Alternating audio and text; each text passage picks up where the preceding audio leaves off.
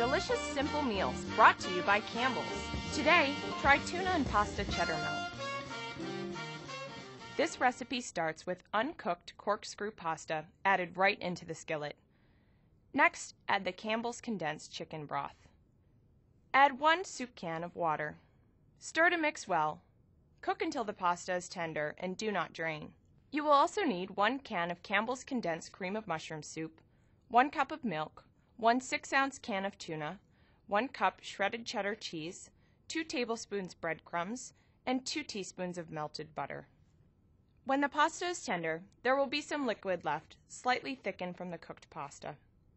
Add the cream of mushroom soup. If you want, you could substitute Campbell's cream of celery soup. Stir in the tuna. Add the milk and stir well to create a flavorful sauce in this dish. Sprinkle the cheddar cheese evenly over the top of the cooked pasta. Add the melted butter to the breadcrumbs and stir to mix well. Sprinkle buttered crumbs over the cheese. Simmer for about 5 minutes. If you wish, add some cooked vegetables to this mixture. After simmering 4 to 5 minutes, the mixture is heated through, and you have only used 1 pan for the preparation.